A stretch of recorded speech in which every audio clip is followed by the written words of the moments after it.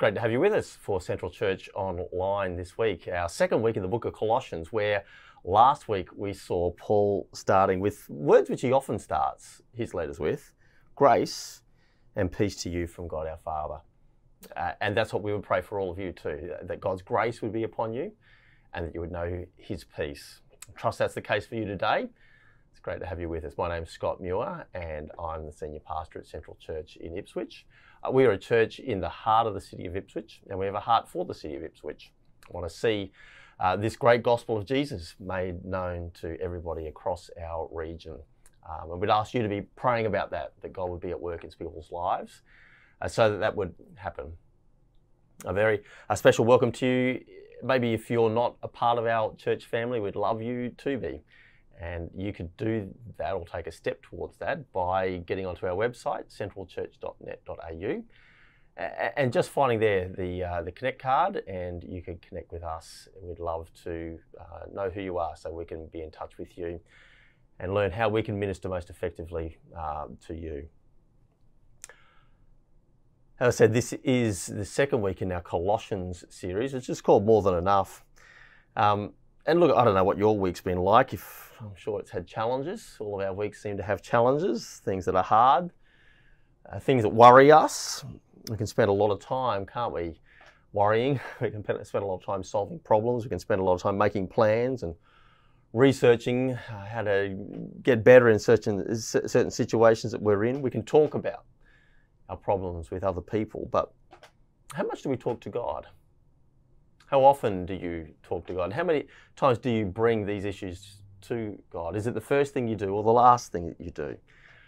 Well, today we're going to talk about prayer.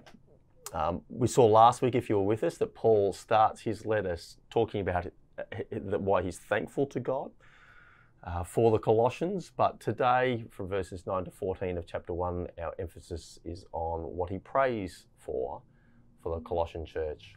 We're going to get some lessons in prayer from a master prayer from Paul as we join him in prayer. So as we think about that, please pray with me now.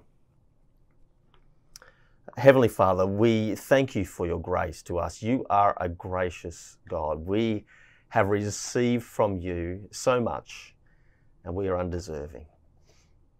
Thank you for your peace, peace that transcends all understanding, a peace that is ours because of what Christ Jesus has done for us, not because of what we've achieved for ourselves.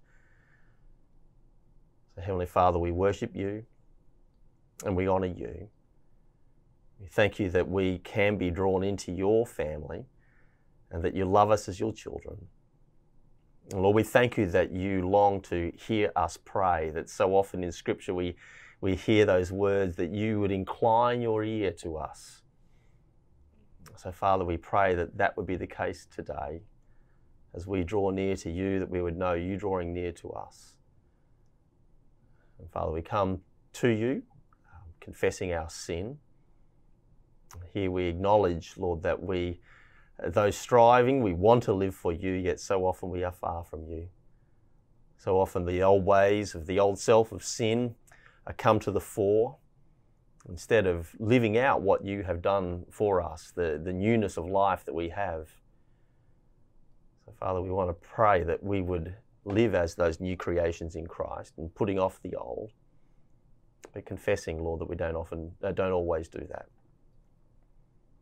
Thank you that in Christ Jesus there's no condemnation, and we stand secure in you, justified, holy saints before you, as Paul says to the Colossians. And gracious Father, we want to pray today for our church family. Thank you for these people who you've put in our lives, people who love us, walk the journey of faith with us, who serve us in so many different ways. And Lord, especially for those youngest members of our church, today we want to pray for our next gen ministries and those young people who are growing up to be followers of Jesus. Lord, we pray that they would be strengthened as they seek to follow you in a world which doesn't follow you. Help them to remain firmly abiding in Christ throughout all of their lives. And Father, we pray that they might go on to be those who are the faithful leaders of your church in the future, prayerfully taking the gospel to all parts of the world. Lord, we pray, thank you for their leadership. Lord, from the youngest to those who are older. Lord, we do, especially today, want to pray for the young adults ministries and the leaders of the home groups there. Thank you that those home groups are overflowing, and we pray, Lord, that you would continue to provide the leadership that they need. Father, we pray for our youth group as it commences meeting again this week. We thank you for them. Thank you that the young people who come and don't just sort of come for the fun and games, but to seriously gather around your word, to hear you speak and to grow in their knowledge and understanding of you. Lord, might they draw nearer to you each and every day, and we thank you for their leaders, Lord. Empower them and strengthen them for the task of leadership that you've given. Lord, we want to pray also for those in our congregation who've been unwell. For some, there's still COVID, and Lord, we pray for their recovery. We pray also for those who have other health issues. Lord, be near to them, comfort them. Lord, give them strength and courage to persevere through the trials that they might be facing. All of this we pray in the wonderful name of Jesus. Amen. We're going to read from God's Word, and we're in Colossians chapter 1, starting from verse 9. We'd encourage you to have your Bibles there, and please read with me.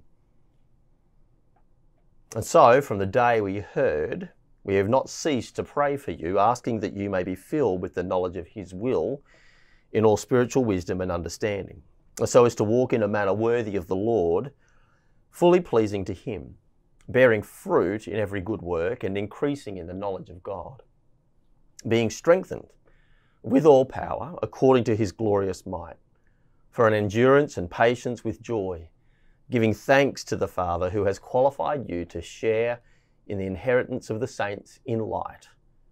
He has delivered us from the domain of darkness and transferred us to the kingdom of His beloved Son, in whom we have redemption, the forgiveness of sins. Let's just pray. Oh, gracious Father, we thank you for your word, and thank you for Paul's example of prayer here. Help us to be prayerful, to be people who come to you and bring both our needs for ourselves, but for others before you. Thank you for hearing us. Teach us and equip us, we pray, for Jesus' sake. Amen.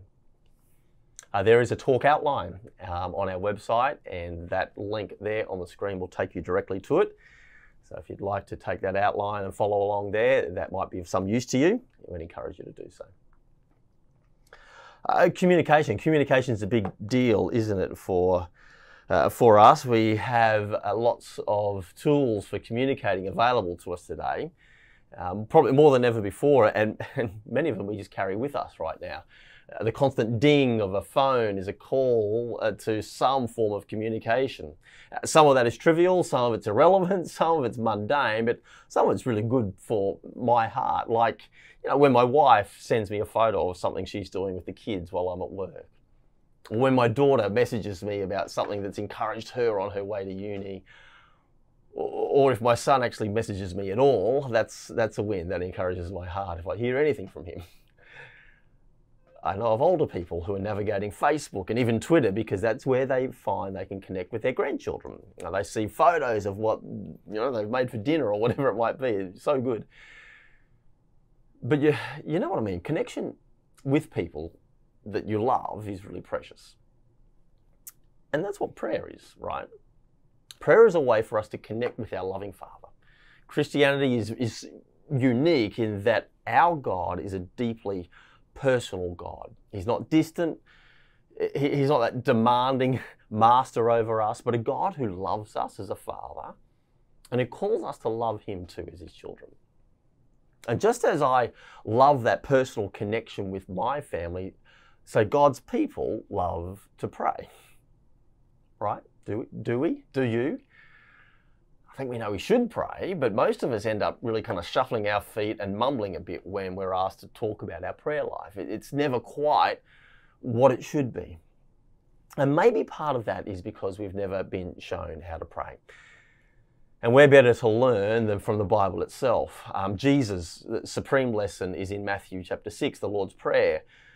But there are other great prayers in the Bible, not the least of which the whole book of Psalms, are pages and pages of examples of God's people in prayer, God's people's responses to Him, sometimes crying out in anguish, sometimes calling out in need, sometimes rejoicing in praise. It's all there in the book of Psalms. It's a good place to learn prayer. But then also there are passages like the one we're in today in Colossians 1, where Paul welcomes us into his prayer room.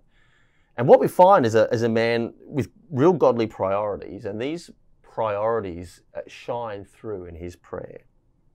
So let's have a look. What do we see when Paul prays? Well, first we see, if you look at verse 9, a constancy in prayer. It says, "And so from the day we heard, we have not ceased to pray for you." So since that day, Paul and he says, and his companions together haven't ceased to pray for the Colossians. So Paul here is constant in his prayer, praying always. Now, I'm sure he doesn't mean that that's all he's done. It's not a literal, all I've done is pray from last month till now. But what it does show is the ongoing nature of his prayer. It's not that he prayed once and then thought, well, those people don't need any more prayer now. What seems obvious is that these people are constantly on his mind and that Paul is praying for them. And he has a system of daily prayer. He kept praying. And the Colossians, they were on that list. Whenever he was praying for the Colossians. Do you have a consistent pattern of prayer? See, lesson one in learning to pray is to pray. It's like years ago when I was at uni, I had the opportunity to choose an additional subject outside of the core subjects that I was doing, and I chose a French subject, a French class. I'd done a little bit of French in high school, and so I thought, well, maybe I'd give that a go. And it was an interesting class because it was just kind of small, about maybe 20 students, and there was no textbook with vocab and French grammar lessons in it. We just had a teacher who came in and spoke French to us for a couple of hours at a time. And so as she spoke, she encouraged us to speak, to kind of imitate and to make conversation. And in time, we started to pick it up. It was a bit terrible, I'm sure, at the very beginning, but in time it got better. You see, the best way to learn how to speak French is to speak French. It's just to start. The best way to learn how to pray is to pray. Make a start. Keep at it. And create a rhythm then for your prayer. See, prayer is what we call a discipline of the Christian faith. It's something that God says we should do because through prayer, God's grace flows to us. We grow closer to God as we pray. When He invites us to pray, He's inviting us to have more of Him. It is one of those channels through which God pours out His blessing for us. And yeah, look, there's effort in prayer, but it's a joyful effort. It brings us nearer to our Father who loves to hear us and loves to answer prayer. It's interesting how often we feel God is distant from us, but generally that's the feeling of a person who's not praying. They're hoping God might act in some other kind of amazing way towards them, but in doing so, they're neglecting the very pathway that God has given that leads directly to Him. God says, here's the way, but for some reason, we go looking for other ways. Now, another problem is when we misunderstand what prayer is for. Prayer is going to misfire for us if we primarily see it as a way to get gifts from God. First and foremost, prayer is about getting the giver. He's the treasure. We want Him as we pray, and the things that we might get from Him are just an added bonus.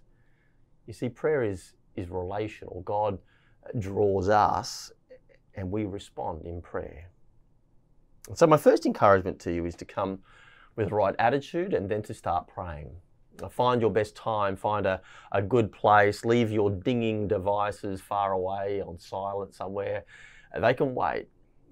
Go undistracted to the throne room of God each day in prayer. And look, surely that's worth just trying for a week, right? Maybe you don't have that pattern of prayer. But what if you decided this week you commit to being constant in prayer every day with a notebook of things that you're going to to pray for, which we'll get to in a little bit. But start by simply enjoying God. Tell him why you love him. Tell him why you're thankful to him. We looked at things to be thankful for last Sunday. And don't tell me you don't have time, because we all make time for the things that are important to us. That's the threshold question here, isn't it? Is that relationship important to you, that you would nurture it?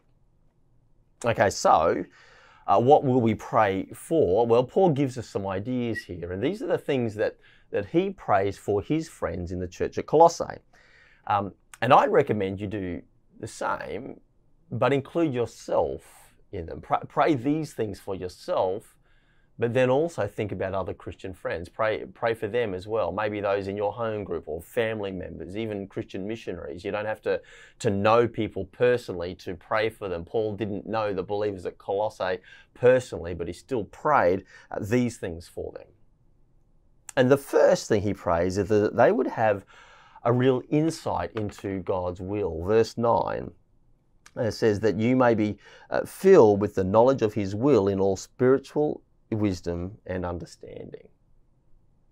And here we see that what's important for Paul, which is being aligned with God's will and purposes in the world, which is something that we get through spiritual wisdom and understanding.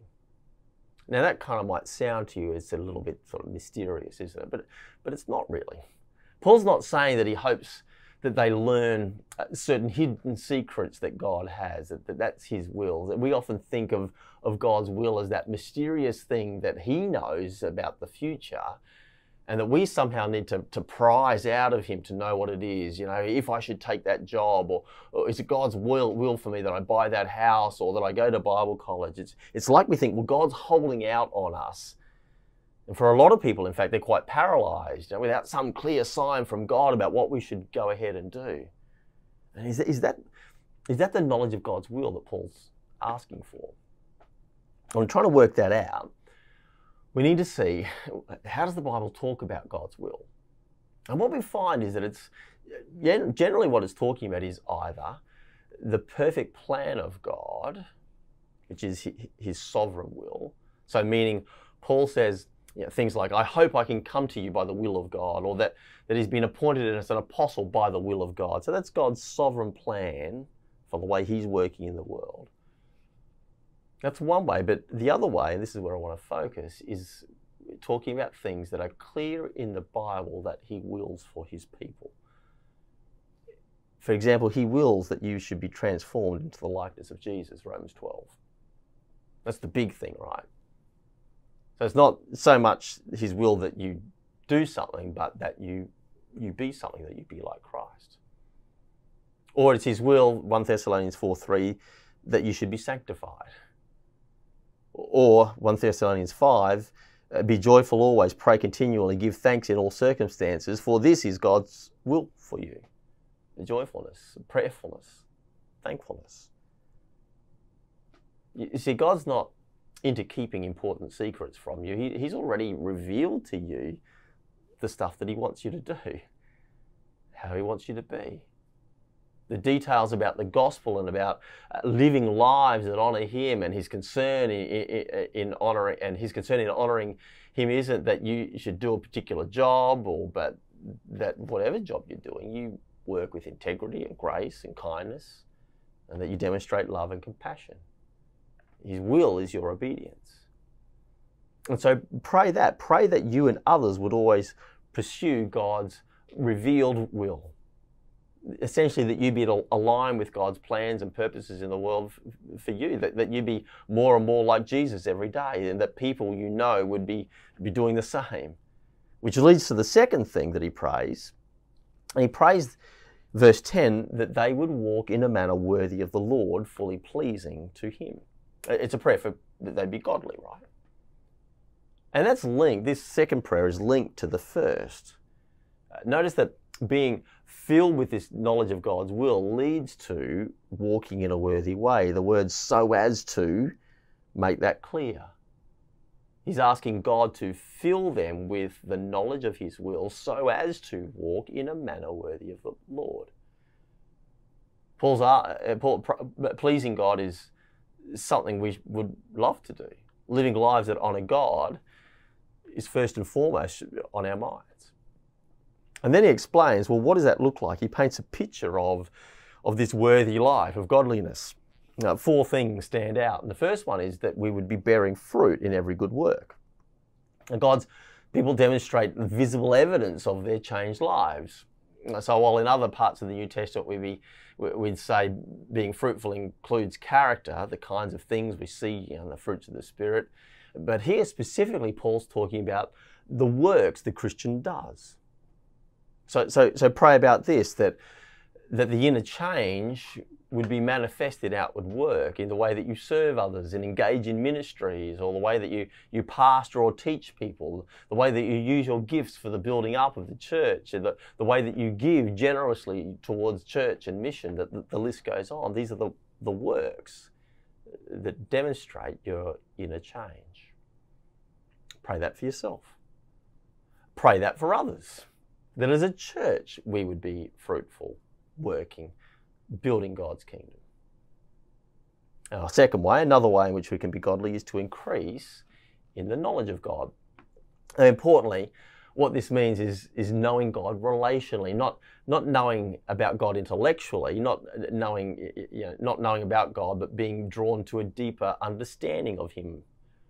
I mean, I could learn about Martin Luther King Jr., but not actually know him personally.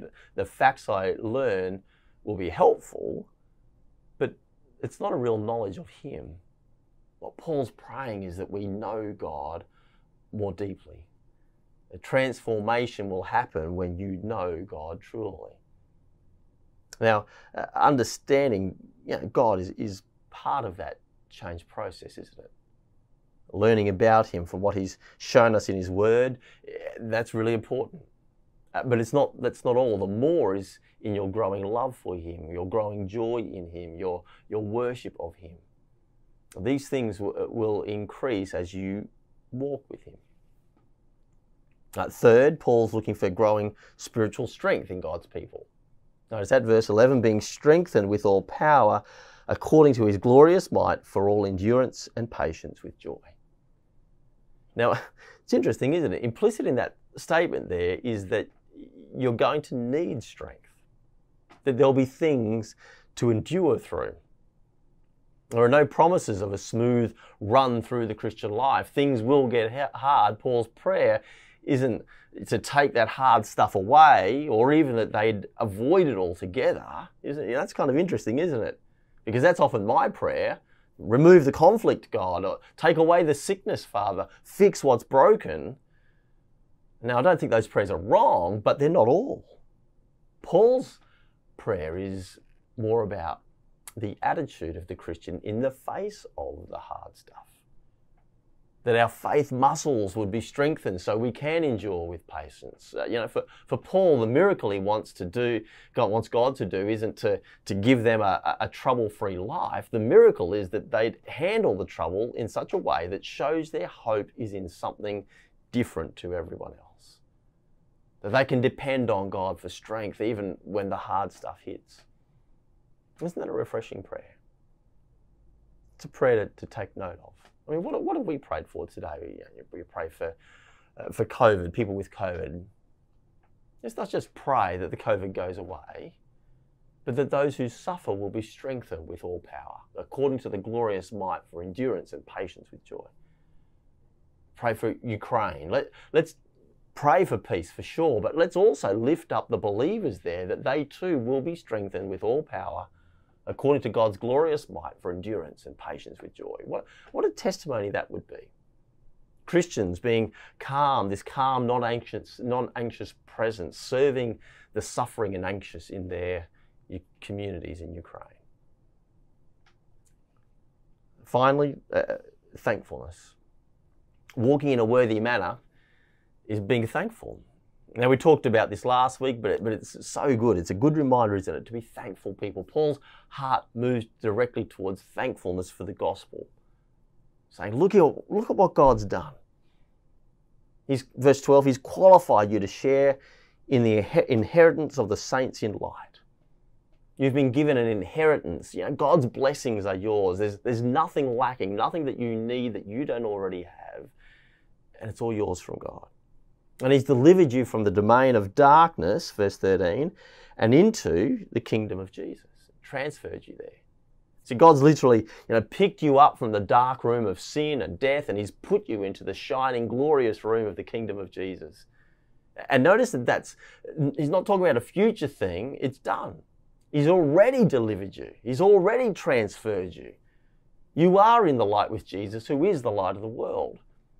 And this has happened because God has redeemed you and forgiven you of your sin.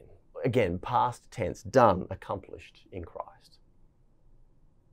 I find it interesting the number of times you hear people say they're thankful for something, or parents telling their children to be thankful, but it's usually an imperative that has no object, no target. See, thankfulness needs a person, right? We are thankful to God for his grace to us, ever thankful and ever prayerful. It was more than 10 years ago now that I did a Christian leadership development course over a 2-year period called Arrow, and it involved a cohort of about 30 leaders from all over Australia. And the Arrow team who led all this was a pretty impressive lineup of some really influential Christian leaders in Australia.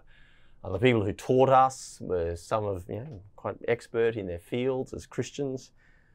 But as the 2 years was coming to an end, we had a session where they brought out a lady who they said was arguably the most important part of the Arrow leadership team. Who was she? She wasn't a Bible teacher. She wasn't a leadership trainer. She wasn't a personal mentor for young leaders. She wasn't even the administrator who kept everything humming. Who was she? Well, she was a retired school teacher who had gone blind. But she didn't let that stop her. She turned this into an opportunity to pray. And she made it her ministry to pray. And hundreds of graduates from the Arrow program, men and women in Christian ministries all over the world, would send her, the invitation was to send her things for which she could pray. And she serves them and their ministries through her prayers. She loves them, though she may not even know them, but she loves them through prayer. What an incredible ministry. And it's a ministry any one of us could replicate. When we pray, we bring ourselves near to the God who can, near to the God who will, and near to the God who does. I'll leave you with some words from Oswald Chambers, who puts it well when he says, prayer does not fit us for the greater work. Prayer is the greater work. So let's pray now. Oh, gracious Father, forgive us that we have neglected the greater work. The work of sitting before you in prayer. Or as Paul describes it even in Colossians, his struggle in prayer. Lord, might it be that we have that kind of attitude, not just small little arrow prayers, not inattention, but giving great attention to you. Father, train our hearts to desire you more, to want to be near the giver, and to then see the wonderful gifts that you bring. Might we come with thankfulness? Might we come with open hearts before you, that you would be the one who would work change in us as we pray? Or might it not be that we come wanting to change you, but just being willing to see the change that you would bring in the world, in the lives of others, and especially in our lives? And we pray this in Jesus' name, amen. Once again, thanks for joining us today. We pray now that the grace of the Lord Jesus Christ, the love of God, and the fellowship of the Holy Spirit would be with you all. Amen.